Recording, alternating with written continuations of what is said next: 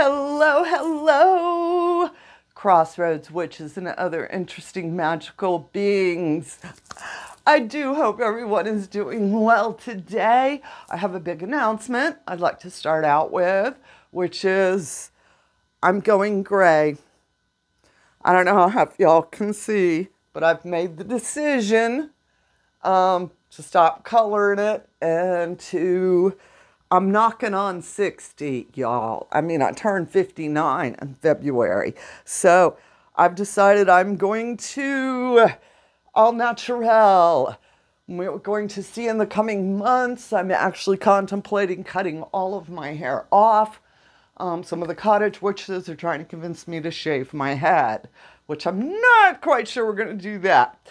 But it'll be fun in the coming months to watch Miss Taren, Mama Taren, slowly go gray. It's time to embrace those crone years. All right, so let's get on to today's topic, which is actually one of my favorite things, and that is my graveyard crystals. I love my graveyard crystals. I have 3 of them. They have been in many different graveyards over the years, and when they are here, they are sitting on my altar to the dead. I have a dead altar in the corner that is fed for my ancestral and spirit work. So what is a graveyard crystal? Well, it is a crystal that has been infused with the energies of a graveyard. Crystals, quartz crystals, are wonderful for picking up energies. You can use them for different flavors. This is just one flavor. Another thing you can do is put them in crossroads, and then you have a crossroad crystal.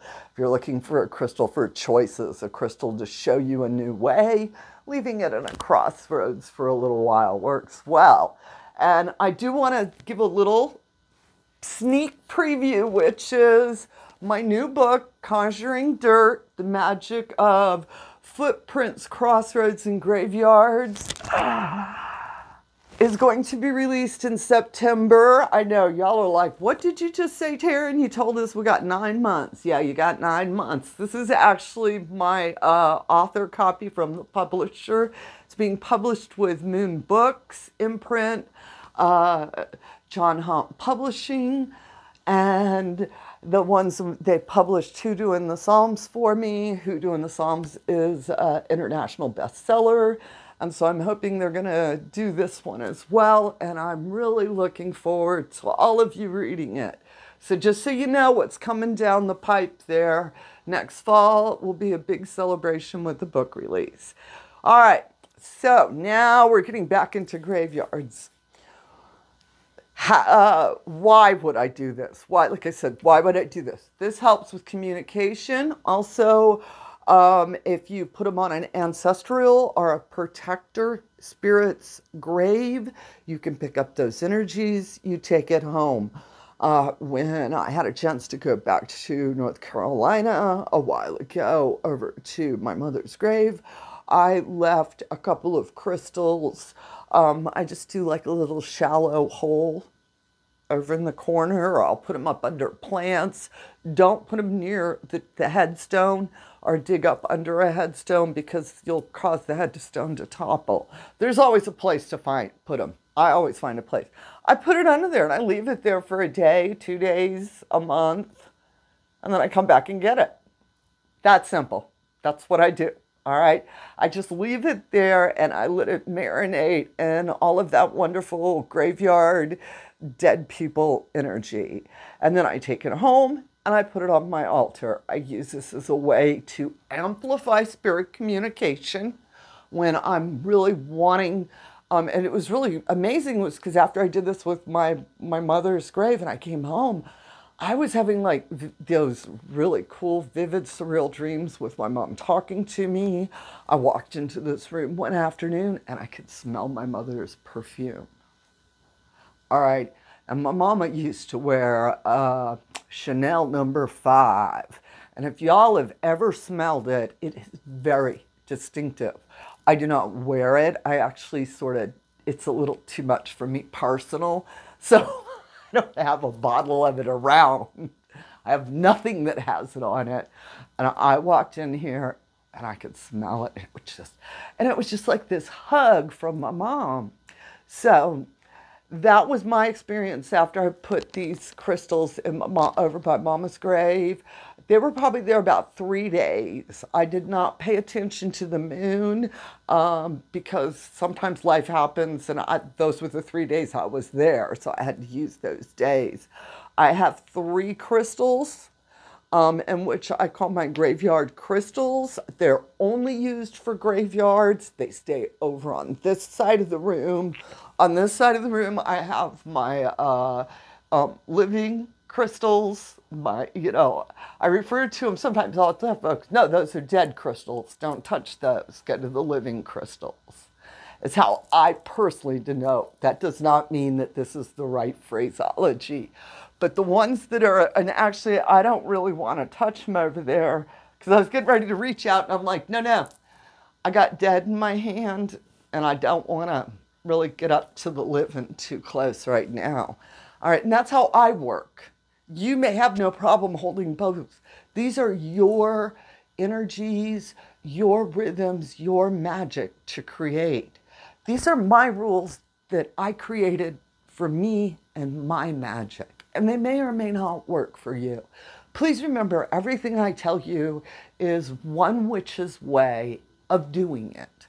I am never saying you have to have 3 crystals or else it won't work.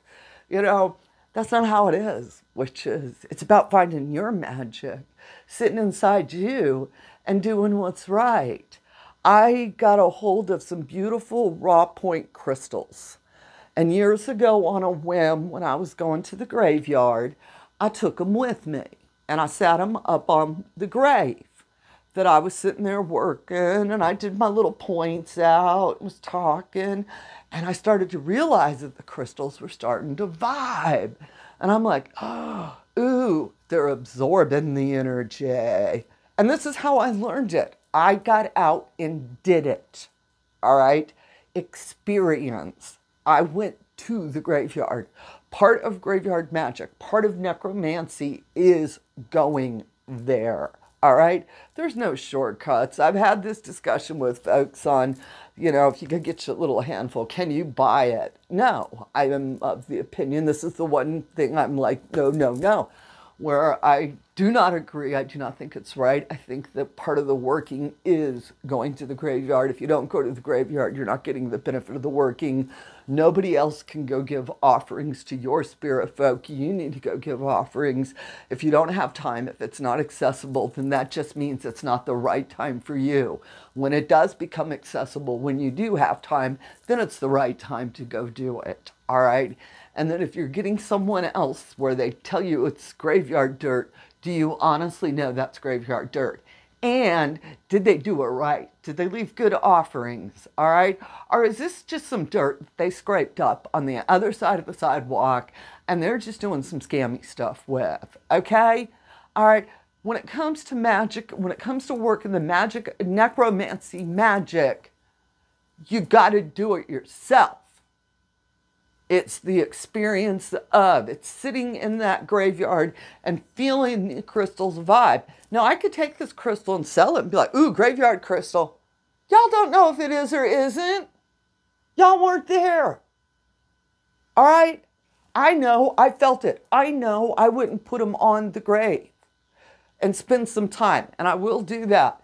When I go to graveyards, sometimes I'll just sit them out there like for the hour or so that I'm there, and then I pick them up and take them home.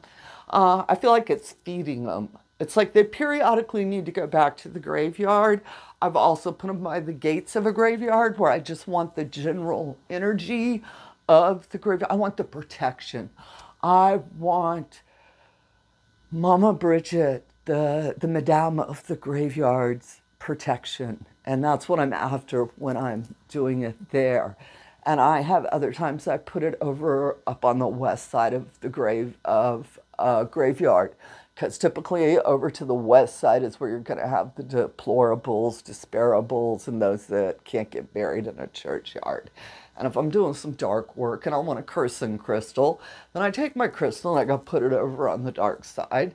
Or I know they got some spirit folk that are more than willing to go do some dark things, charge my crystal up, and then I use this as my tag lock in my cursing. All right, did y'all follow me on that? All right, I'm creating a tag lock, and now this is going to be part of the cursing. And when I am doing that, typically these are either part of the cursing where they're buried, put someplace away. I do not reuse them if I have done that to them. Once they're done, I just feel like, oh, I just tainted that up. I can't untaint it. Now, when it comes to my graveyard crystals in general, just my good ones, where I'm just wanting, like I said, for protection, to amplify spirit communication, to keep my connection to the dead, all right, is why I generally use them, and I will take them to different graveyards. I will also periodically, and this is just based on feeling. I can't tell you how, other than I pick it up and I'm like, ooh, I got to go put that under a full moon altar and do a good cleansing on it. And I take it out to my full moon altar. I may wash them with water. I may wash them with Florida water. I've poured rum on them. What else have I? Well, I do whatever I feel in the moment needs to be done for them to be cleansed, and take them back to a state of neutral, and so that I can start all over and reuse them and go back to other graveyards and charge them up again with those energies. All right, witches. Of course, I want to hear your comments on graveyard crystals. And what do you think of it? I have done another video a while back where I discussed this as well. All right. I think that it is a great way, like I said, to increase spirit communication if that is what you are desiring. Okay, I hope this helps y'all. And of course, get out there, fly those brooms, have a bright, blessed day. And as always, amen, blessed be, ashe, and H.o.W.